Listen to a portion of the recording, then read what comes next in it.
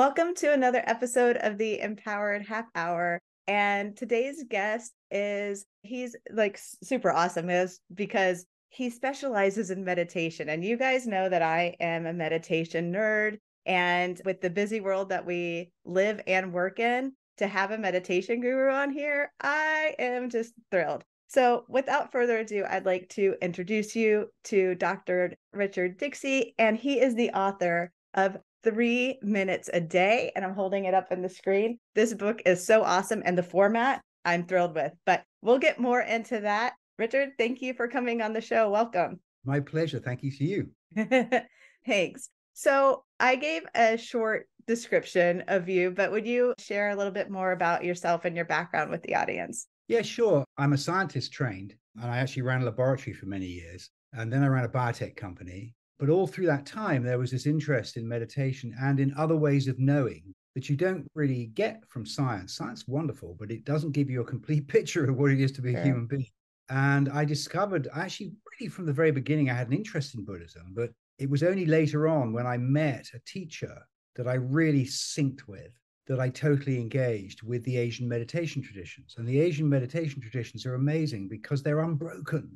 They represent an unbroken lineage that goes back at least 2,500 years. It's something really unusual in humanity. None of the Western lineages are Yeah, that's really incredible. And so I then got interested in meditation, and I was very fortunate. I met the eldest daughter of a Tibetan Lama, a very important Tibetan teacher called Tartang Rinpoche, and married her in 2002. And we lived in London for a while, and then we came to America to bring up our kids here and to be close to her father. So I've also had a lot of interaction with the Tibetan tradition over the years. And my wife and I also run a charity in India, which looks after the Theravadan tradition. So I've had a lot of interaction with them as well. So I've managed to interact with a lot of meditation teachers. There were a couple of things that came out. One is that although the Theravadan school, and this is the so-called mindfulness school, that's a terrible name for it, and it's completely inaccurate, stress much longer periods of meditation. The Tibetans don't actually at all. They like very short insight moments, and then you stop. And there are reasons for that, which I can get into if we have the time.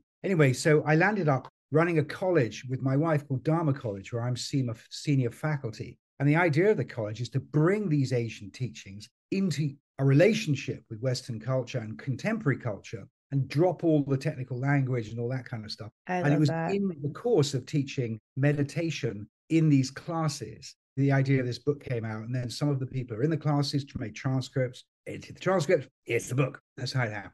There's so much in what you said, and I don't know which nugget I want to pull through first, but I do like that you had mentioned that you don't need to meditate a lot, because as we were prepping for this episode, I was sharing with you that a lot of listeners are probably have like a spiritual tendency to them, but they're also in the middle of their work lives, right? And so there's this preconceived notion that meditation might be hard. They don't have the time for it. They need a meditation pillow. I like in your book how you even said like you can find a chair. I like that you bring a simplicity to the Western culture. So anyway, I don't know if you want to talk a little bit more about that, but I really like how you went into that in your book.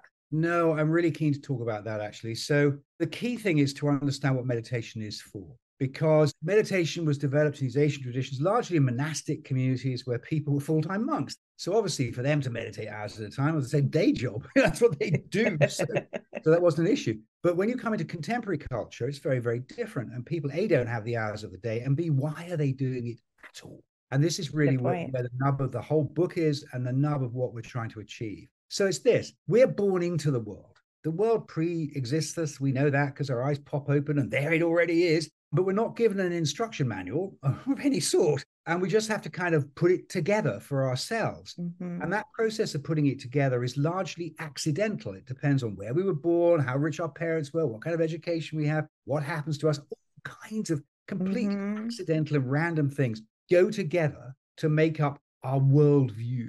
Now, the thing is, the way we are educated, particularly in contemporary culture, is that there is a, quote, real world out there. And we're just some kind of uninteresting, passive observer of this thing, where the real stuff's outside us. This is utterly ridiculous. It is. Totally untrue. And the real world is in here. And the reason is because all we ever can experience are the 5 gates of our senses and the gate of the mind, the so-called six senses. There are no other ways we can interact at all. So if we're completely unaware of how we generate the five senses and the mind, if we're unaware of what those things are doing, what those six inputs, what in the meditation traditions is called the six gates, if the six gates are completely unconscious to us, we are fundamentally unable to fully understand our lives, and we never will. And unfortunately, our educational systems are all based on inference away from the primary data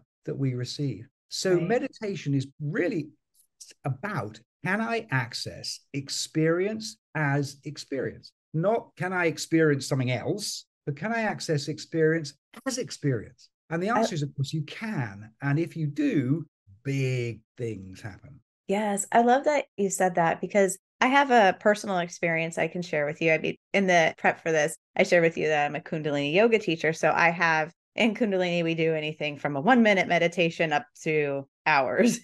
So I've done the whole gamut. But what I found fascinating in my own exploratory, I've been meditating since 2006 and have done various types. But what I wanted to say is there was a period of time within the last 5 years that my stress levels were really high. I was meditating with the intention to reduce my stress, which caused me more stress. And then, so this is what I was saying about the experience. I like that you're talking about this, and I kind of want to open this up, because meditation really is not complicated and it's scary to people sometimes. But what I realized is shortly into the experience, it was like one of my practitioners was like, oh, do a de-stress meditations, whatever. And so I'm always willing to experiment. But what I realized is when I was sitting with the intention to de-stress, I was stressing more. And then I went back to my years of meditating and I was like, wow, I've had some really, I would say, cosmic experiences where that internal experience helped me align with myself. I knew my truth. I knew how to, clarity came. You talk about clarity in your book. I understood what decisions I needed to make, but they would come to me softly and subtly. And I was like, wow, I should be meditating to vibrate with the cosmos, not to de-stress. So a kind of a longer story, but I think it's probably relevant to a lot of the listeners. So I would love for you to share your take on that. Sure. The problem with meditation is most people meditate in the idea of meditation. Yes. Even the 8-hour meditators do it. They have an idea that they're going to get, quote, enlightened, whatever that is. And they have this idea. So consequently, they sit in a thought. The thought is very subtle, but it's the intent to get enlightened. That is a huge obstacle to actually meditating, because meditation is about engaging with sense input directly without an intention of any sort apart from that engagement. That in itself is not a thought. You can look at thought, but you won't be a thought. Now, this is why I describe meditation a bit like a dance. Obviously, you've got to do it. So you have to follow, quote, instructions. But those instructions are literally like someone walking down a mountain as you walk up, and the guy says, oh, around the next bend, there's a great view. You don't have to look at the view. You're not obligated to look at the view. It's just good to know that there's a view around the bend. And that kind of lightness is important. Otherwise, you get stuck in thought. Now, we actually are mapping the world all the time. That's what's going on in our cognition. It's about 20 times a second we generate a cognitive map. Bang, bang, bang, bang, bang, like this. And that's how we capture movement, whilst at the same time freezing it into things. Now, there are actually no things. Things are concepts that we construct, that we lay on top of our sense inputs and say, oh, it's one of those. We actually have in our language a very interesting word. It's called recognition. When you recognize, you say, oh, I know what that is. Now, in that process, we are recognizing. We're actually applying a memory to a cognitive event and, quote, knowing it. And that process of application, that recognitive process, takes about 400 milliseconds and happens the whole time. So we're about 0.4 of a second behind events the whole time, living in a map. Now, because we're so used to this map, it developed as we were babies and we developed it with our education, et cetera, we call it the world. And we actually say, oh, I'm here and now in the world. No, actually, we're here and now in a map. And there's the problem. We can't see it because we don't realize it's a map. Right. So what meditation does is it says, okay, we're going to take one of the 6 gates. It doesn't actually matter which. And in fact, in the book, I go through 4 of the 6 gates. So, people always think, you've got to meditate on your nose. Oh, you've just got to meditate on one of the 6 gates. That's all. And we start off actually with the visual gate in the book. You simplify down to one of the gates and you merely observe it. And what happens as you do this is you begin to separate yourself from your map of knowing. The thing you observe starts to be itself, not what you, quote, think it is. Yes. That is a big moment when that occurs. Then the meditation pathway is to initially stabilize that relationship. Now, that involves understanding concentration. And one of the really helpful insights that comes from the Asian traditions is concentration is not a single event. Now, we have all Westerners and all contemporarily educated people can concentrate. Oh, Johnny, concentrate. We kids be. What we think concentration is to narrow our focus and stick on something. Technically, it's called adverting. This is where advertising comes from as a word. It grabs our attention and makes us look at something. Adverting. But adverting is very brittle. The problem with adverting is that you fix your concentration on object. Another sound happens or another thought happens. Oh, we're advert to that and we advert to this and we advert to that. So we're being dragged around by our inability to control our concentration properly. It's brittle. Now, in modernity, with incredibly sophisticated computer programs and devices that have happened in the last 20 years, our attention is being captured more and more and more. And people's stress levels are going up and up and up because they're being dragged this way and that by cleverly designed devices. Now we have ChatGPT. It's going to be very, very difficult. So what we have to do is we have to learn that adverting is not the whole of concentration. The metaphor is simple enough. You take a cup of coffee, you lift it to your lips. That's concentration. Then you taste the coffee. That's a different faculty. That's not merely concentration. That's savoring. You are savoring the coffee. Now, that difference between adverting and savoring is an extremely important difference to understand. And once you learn to savor, you can become stable in your concentration. In fact, we get into this immediately in the book. The second series of exercises are working with a bell, where the sound, which is initially an adverted bing, there it is, fades. And as the sound fades, you start savoring the fading sound until eventually you're in total silence, but you're concentrated. Now, as you develop familiarity with savoring, your concentration becomes more and more stable. Because when you savor experience, nothing can disturb it. Because when another element comes along, it's merely incorporated into the savored experience. It's no longer, oh, I've got to look at that. Oh, I've got to look at that. Suddenly, it's just part of a savored experience. And this transition from what are technically called vitaka, which is adverting, to vikara, which is savoring, is the big moment in beginning to develop a calm state. Now, a calm state's not thought-free. A calm state is not silent. Both of those ideas are totally mistaken. And they come about because people are stuck with adverting and consequently I want my thoughts to stop. One more sounds, I'm going to sit. It's not going to happen. We're always going to be thinking. Dark. I've got to sit in the Himalayas. All this ridiculous idea that somehow you've got to sit in some little box. This is all completely a mistake. I just want to pause you for 1 second because I love that you just said that, because people have that misconception that they can go for backpacking in the Himalayas and they're going to come back completely transformed and Zen-like, right? I always like to challenge people. I'm like, what if you could be that in your everyday life? Then that would really be a tool. So I'm glad that you said that, because I definitely wanted to highlight that for the listeners, is that the whole point of this conversation is that you can, in just 3 minutes a day, start to be, in a way, like how you said, you can experience everything without adverting or without so much disruption. I remember, just for an example, when after I had been meditating for a while, and things that used to bother me, because I do have ADHD and stuff like that, so I could be distracted very easily, like sounds of the kids making too much noise or things like that. And I just remember one day, like sitting at the kitchen table drinking coffee with my husband, and all the sounds are going on and I wasn't tuning it out, but it was all just okay.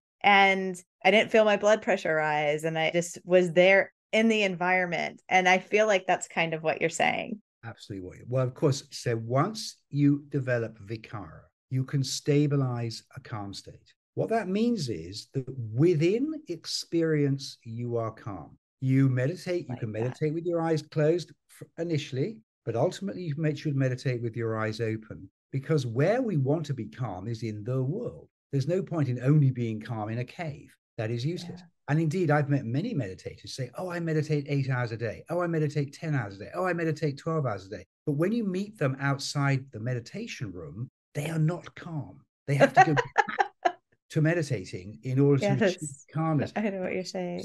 That's not going to get you anywhere. And so part of the 3 minute approach is to meditate where you are. I So love if you're that. sitting at your desk, sit there. Doesn't matter. In fact, there's a free app that goes with the book, which you can download on a URL from the book. And the app is actually designed to give you the meditation instructions, and you can just run them on your phone wherever you are. There's no Oh, that's need great. I'm going to to have download it. some kind of shrine.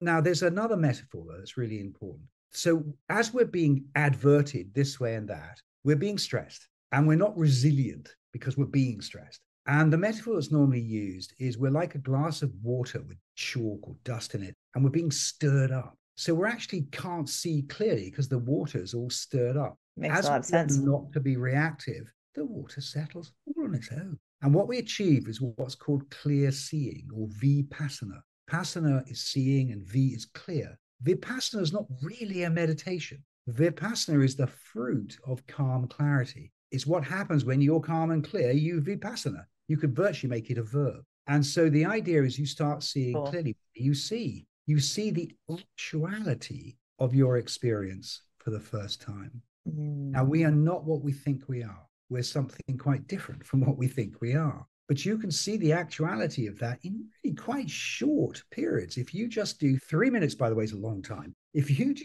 3 minutes a day and you actually do the exercises, by the end of it, you will have a taste of actuality. That means you are a master of that element of actuality. You've actually made real progress. You've become an actual meditator. Now, the problem is, of course, that all the books, and we have thousands and thousands of books, and those books often come from Asian traditions, and the technical language they're using is entirely internal. Consequently, you can't pick up something and say, oh, this is one of those. Right. The term is actually talking about some internal event.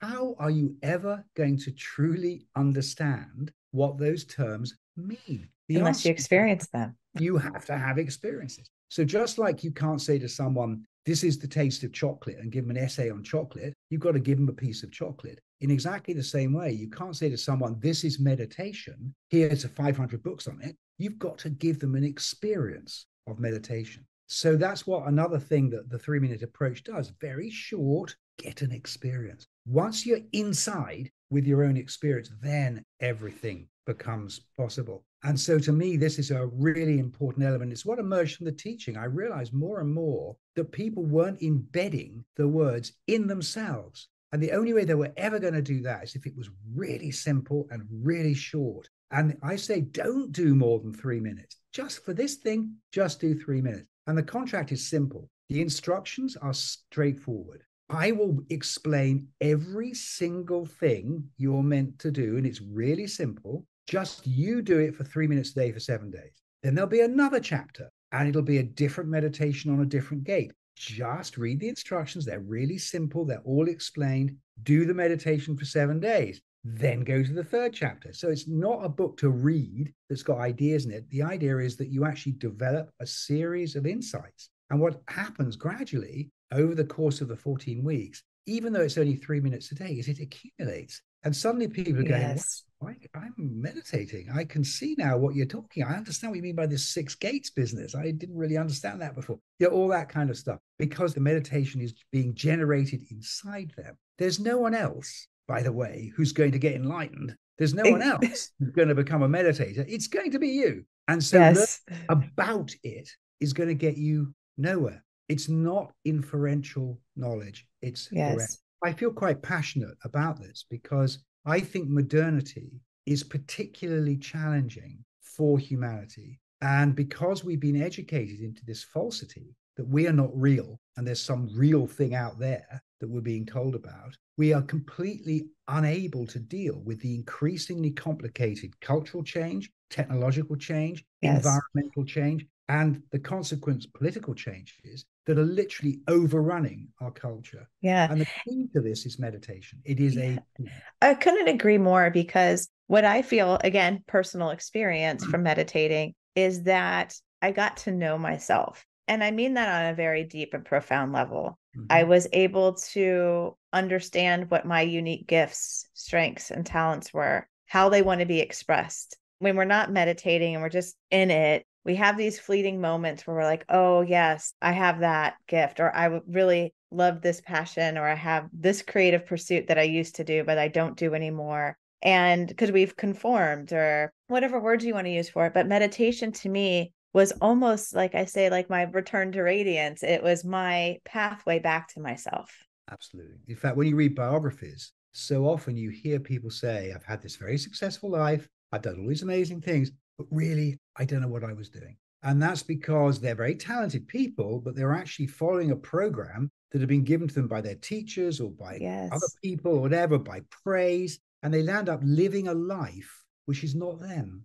And that, of course, is utterly tragic. There's an amazing word we have in our language. It's called a career. We have a career. Of course, We do. career is out of control. A career is not actually something you are doing. It's what's happening to you. You're careering. And that's the word which is so fascinating. English is full of little things like this. And, That's so really funny. there's a recognition in our language. There's something fundamentally strange about what we're up to. And the key is we have to understand recognition. Now, understand's an interesting, we have to stand under recognition. Now, when we stand under recognition, we see the map making. That's the recognitive process. And it is something we can see. And when we see the map making process, we're free of it. At that point, we become wise, because suddenly we go, well, you could do that, I guess, but you could do this. You have that freedom, which is Yes. otherwise unavailable because we are instinctively reacting to the map. I actually call it reflexive reactivity. We're being reflexively triggered by a map about which we are unconscious. We don't realize it's happening. And it is happening 20 times a second. That's about the rate the map making is going on. And this is all neurophysiological. This isn't just meditation talk now. We're talking about stuff that you can measure. It's Right. happening very, very, very rapidly. And so we're trapped in this very effective map making process, which enables us to learn from experience and has really taken a naked ape from the savannah to a Ferrari. It's a fantastic device, but it's got a problem. It's paranoid. It's not Yes. interested in your happiness. It's interested in your survival, and it's based in the past. So consequently, we're always chasing our own tail, doing what we know how to do better and better and better. But there may be something else that we never thought of that we're not doing at all. And of course, that's the tragedy of humanity. If you look at human history, it just goes round and round and round. We get better and better weapons, but we go round and round and round. And Yes. you think, my God, this cannot continue. There's going to be something really unfortunate soon if we don't start going forward instead of going round and round and round. And this round and round and roundness, which is called samsara in the Asian traditions, is literally a function of unconscious map making. That's where it comes from. Yeah, that So makes to a lot see of it's vital. sense. Yeah. So I want to not kind of like pivot the conversation a little bit, but going back to the 3 minutes. So one of when I first, let's see, it was 2015, I think, when I first started my Kundalini yoga certification. And one of the first meditations that they gave us was experimental for ourselves. So we could go within and just see, but it was 3 minutes. It was a 3 minute meditation. And we had to close our eyes and meditate to our pulse. Mm-hmm. And that was it, 3 minutes a day. And we had to do it for 30 days. And then they extended it another 60. So we ended up meditating on our pulse for 90 days. Very good. I can't tell you, one, how easy it was in my busy life, but then two, out of all the meditations, and I've done lots of chanting ones and I've done lots, that still to this day is probably my go-to. Yeah. And I had the most profound shifts meditation. from that. Yeah, that's what I'd not heard for, because it's a sense of touch, because Yes. you're feeling your pulse, but you're unconscious of it.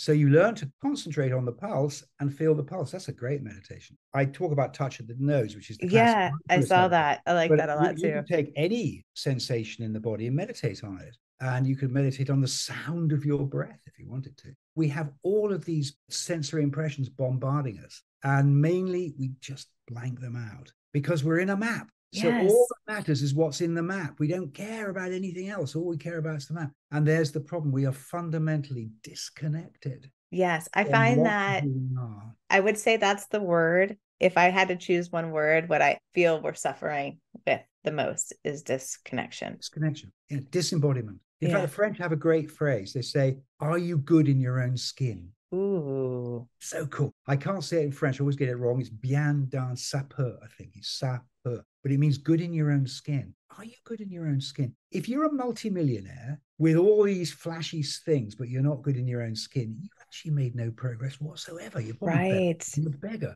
because your own skin's all you've got. There's no point in pretending you own anything else. You really don't. So this is it. Are you good in your own skin? It's really good. The I love French that. actually are interesting. They have an art of living, which is being eroded now, unfortunately, by American influence. But it used to be, this 15 years ago, the French would take an hour off for lunch routinely, and they would never eat a sandwich at their desk. They were horrified by the idea that you would do that. Sit at your desk and eat. Impossible. You Yeah, why can't would you do possibly do that? that. You've got to go off and eat properly. And this was because they understand that being embodied is the actuality. Everything else is merely on top of it. And in many ways, our work-based culture has totally inverted this and has turned us into economic units whose only function is to produce. And we're told if we get a bunch of Rolex watches and nice cars, we've, quote, made it. But Right. what have we made? Nothing. We've Nothing. achieved. And so the Nothing. meditation process is not to throw that away, it's to contextualize it within a road to being good in your own skin. And once you're in your own skin and you're good in your own skin, then the world looks very, very different. I And the love whole that. idea of a spiritual quest becomes a nonsense. It is a nonsense. That is not what this is about. It's about becoming more and more presently embodied in your actual experience. That is the true path. And once that path opens, you realize you are your own master. You will make your own path. You will take advice from the great beings in the past and from the great beings you might meet in the present, but you will make your own path. And this is a path to meaning that is real, not meaning you get from a book that you can quote to other people. It's something quite different. It's really surprising. And the spiritual path isn't going this way, it's going this way. And we Yes. can't see it because it's not visible. We see everything in terms of good, bad, happy, sad, rich, poor, fame, all these things, TikTok, TikTok. The actual path is this way, going somewhere totally different. I, And I once we open that door, we see it. I love so much that you talked about like the path to meaning because that's a conversation that's really up for me right now. I'm still in corporate America and I work with a lot of leaders and once you get to like an executive leader which you were at one point too, that's where they're sitting. They're like I have all this success and all these things, but I don't feel like I have meaning. I don't feel like I have fulfillment. And what was all of this for? What's it all for? What's it all Absolutely. for? Yet Being Someone Other is the name of a biography by Lawrence van der Post, such a cool title. Yet Being Someone Other. At the end of his life, he realized he was actually someone else. In fact, just recently, Michael Parkinson, who's a very famous TV presenter in the UK, like a kind of news anchor kind of guy, he also came onto the BBC and said, I wasn't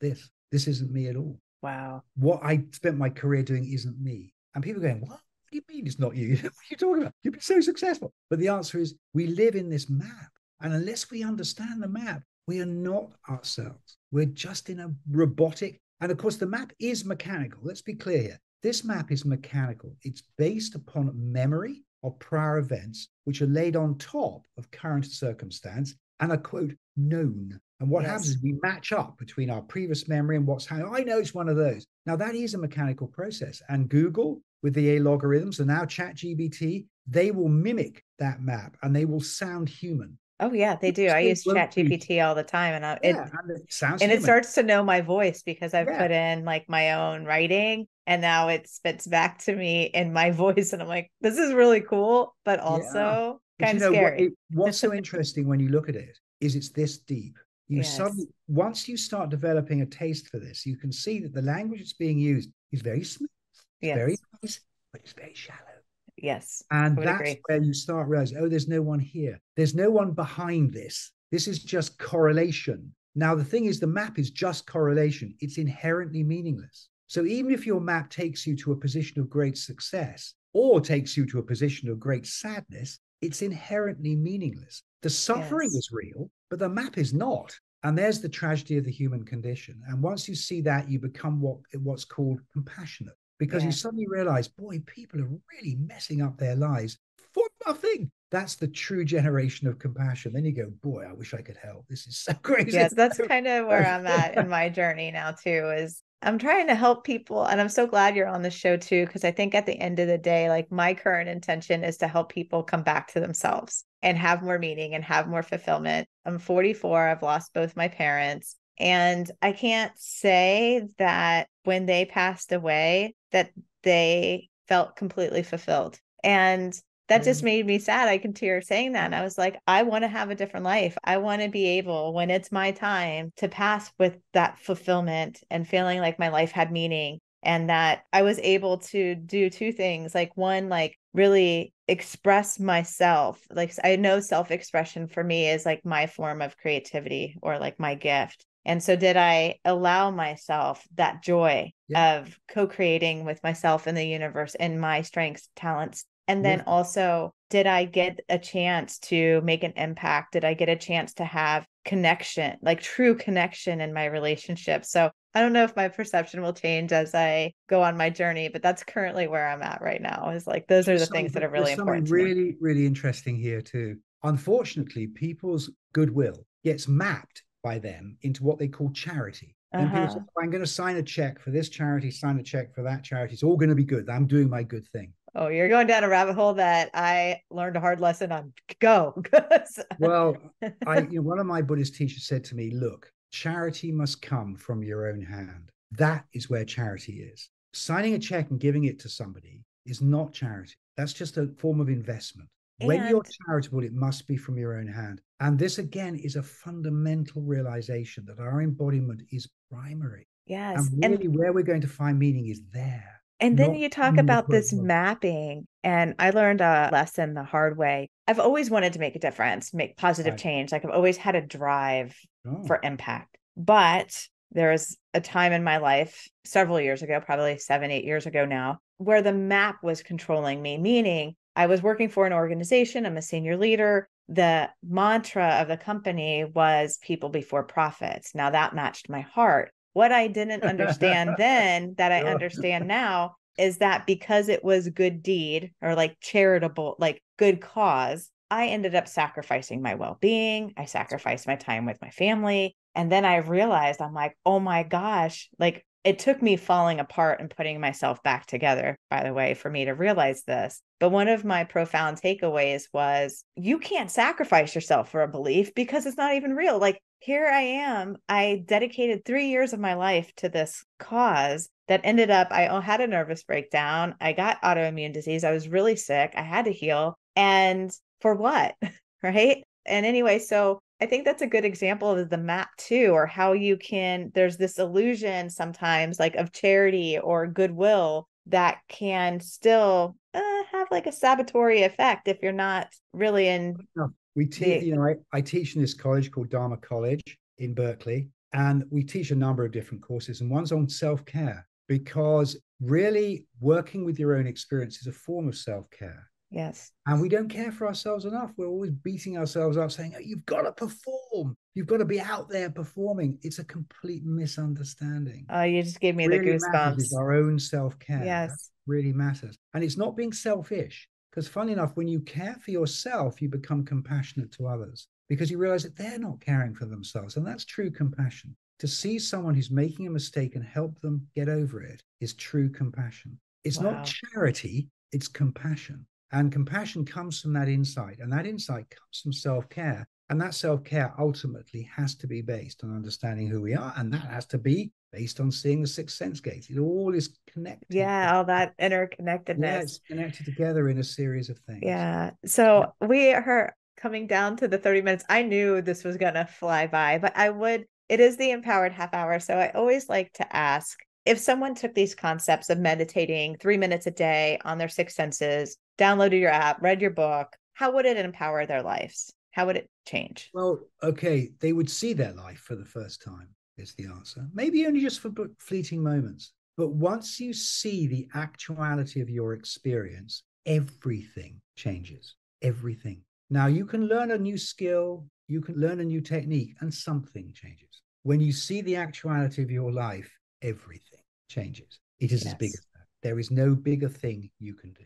Now, meditation should be taught in primary schools along with reading and writing. It should be reading, writing, and meditation. It should be the two R's and an M. And it isn't. It's a very simple skill. It's like learning to play golf or learning to play the violin. It is not a complicated skill. But once you've developed it even a little bit, everything changes. And you're able to ask questions about what you're doing, who you are, what matters to you, what would actually improve the world. All of these big questions become askable because finally you're in touch with experience itself, not with ideas about experience, which is what the map gives you. You make this fundamental shift in being. And I've seen that happen on so many. I have thousands of testimonials of people saying, now this is not, oh, I've discovered a new thing. Not at all. It's, wow, I see where this begins. I I've love seen that. the beginning. And once you see the beginning, you are truly in a position to make change. You can decide, okay, this is not such a good idea for me, or this is something I ought to be doing. You get that kind of insight. That comes from vipassana. You start to see clearly. And if there's one thing I feel, it's that. And I promise you, in Beautiful. 14 weeks, you're going to get a little glimpse of that. If you read the book and think just by reading the book, you'll get that benefit, you won't. You But have if to you do the yeah, work. you have to work, and it's so little. It's It's, literally, it's yes, under 5 hours in total, but each day it's less than the time it takes to drink a cup of coffee. And you do it any time. You don't have to say, I've got to do this at 6:45 in the morning. Any time you want, you do this. And the effect will, just like a dripping tap, gradually accumulate a capacity. And the capacity you have is to know yourself.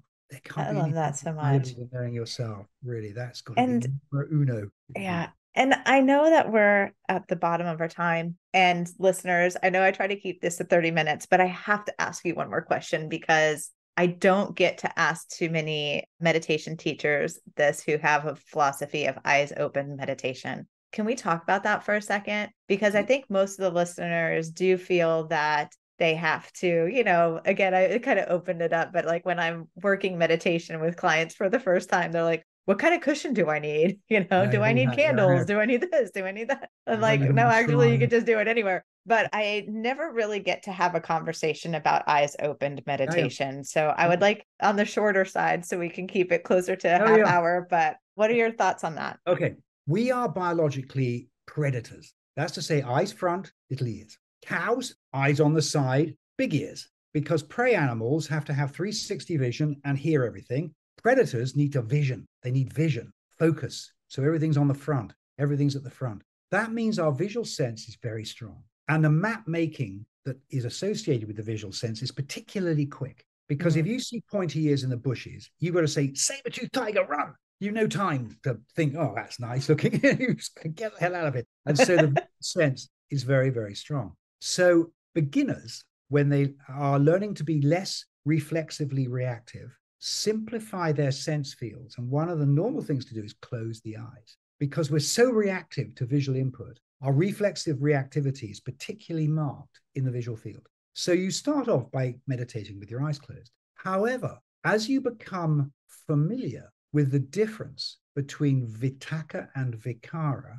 as you stabilize your calmness, so you can open your eyes and not react to what you see. And at that point, Mm. it's extremely valuable because what we really are looking to achieve is a calm state in which the senses are open and the mind is active, I love i.e., we that. are fully embodied. If we can only meditate with our eyes closed in a quiet room, in a static position, we are not embodied. We're in a little narrow box of our total embodiment. So the goal is to become fully embodied. And that means every sense is open but we're not whoa, like we normally are. We've Uh-huh. achieved something profound if we do that. Then, of course, we learn from our open senses and we learn from our thoughts. Our thoughts are not an enemy. Our thoughts are just playing scenarios and doing this and that. We can say, oh, that's interesting, or that's not interesting, or whatever. We don't care. They're not going to hurt us.